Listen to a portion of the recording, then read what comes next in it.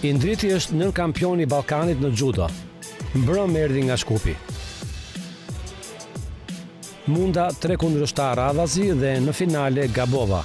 Pretendova një faul të kundërshtarit kur kishte vetëm 19 sekonda lojë dhe mund ta kisha mbajtur kohën me atë të shtrënguar, por e lëshova dhe megjithatë, është arritje e madhe se je vetëm 20 vjeç dhe Ballkani është i njohur në botë, apo jo? I them. Një dorë në medalje e ka edhe shkurti. Jo pse është vullai i Indrit Cullhajit, por se është trajneri i tij. E imagjinoj si ka bërtitur të vullajt kur humbi vëmendjen ato sekonda dhe harroi që edhe në judo fjalat në tapet bëhen pasi bie bilbili i mbarimit të ndeshjes. Një pësim që u nxu si mësim për vëllezërit Cullhaj në kampionat e Ballkanit. Por si shkoi Indriti deri tek momenti që të zgjasej qafën për të marrë medaljen e argjend në kampionatin Ballkanik për të rritur që u zhvillua në Shkup nga data 8 deri në 10 shtator?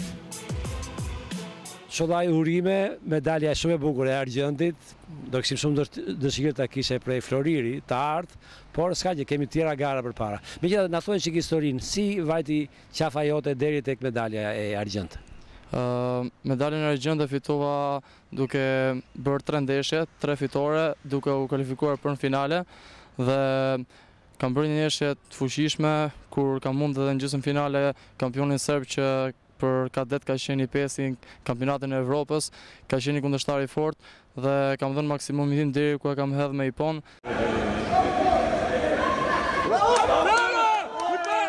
Aty shkova drejt finales. Finales kam pas një serb tjetër që ishte akoma më i mirë në Kupat e Evropës çdo vend i pari. Ka shumë medalje të fitume edhe kam bërë një ndeshje mjaft mirë kur unë e kam hedhë edhe atë, po arbitrimi nuk qenë favorin tim, kështu që një gabimet e vogla në fund fare humba ndeshjen me serbin edhe u rendita nenkampion Ballkani, po me aq punë sa kisha punu dhe gjithë atë dignitetin tim besoj që edhe në vendin e parë mund ta kisha arrit. Kjo është medalja e parë që unë kam marrë në gjatë jetës time me këtë rezultate më i mirë që kam marrë deri në sot. Çfarë ndodhi konkretisht në sekondat e fundit të ndeshjes me serbin që ti e humbe? Çfarë ndodhi konkretisht nga ana teknike?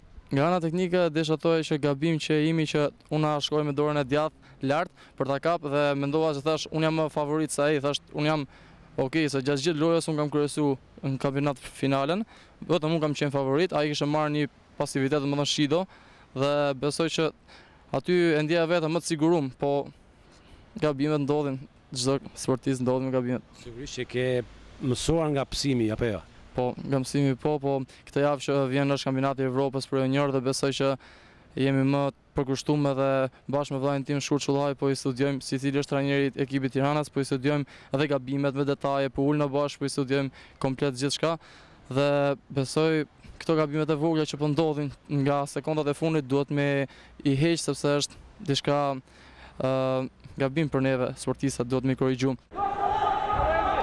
Bravo! Vazari!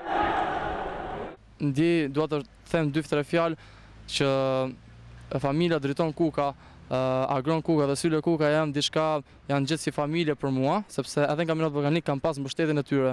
Ato më kanë treguar, duke më thënë, nga larg me ato fjalët e tyre kujdes, ka be larg këtu, edhe gjithçka e kam dëgjuar dhe ashtu shkoi, siç më ka treguar ai, mora atë medaljen dhe gjithçka i falenderoj shumë sepse edhe me shtëpi më ka siguruar që të jetoj në Kosovë, stërvitem atje, shkollën e lartë, po e kam fal trajnerit Driton Kuka.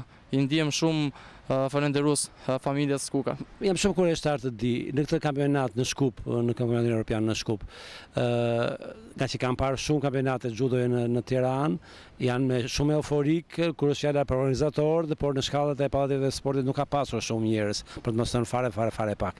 Si ishte ky kampionat në Shkup?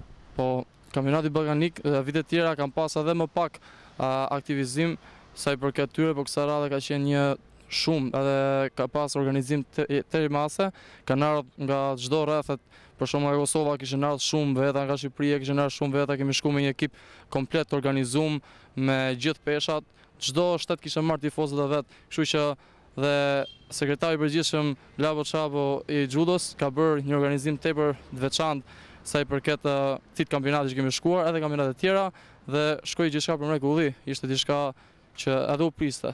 Cila është ftesa jote për publikun shqiptar, për judon kur është fjala? Për judon, për ftesën desha t'i thoja që judo këtu në Shqipëri ka qenë pak i përhapur, po tani besoj që me medaljet, duke marrë medaljet më të mëdha, çdo sportist shqiptar arrin që t'i tregoj shqiptarëve që këtu ka edhe judo, këtu po merr edhe judo dhe është sport që në Shqipëri tani është ka hyrë fuqishëm, ka vite që ka hyrë, por tani ka hyrë më fuqishëm duke marrë rezultatet siç po marrim edhe ne. Atëherë telesport të uron suksese dhe të premton që sa herë që ti jesh në tapet, telesport por edhe miqët e telesportit do të jenë me ty. Forca, urime. Faleminderit.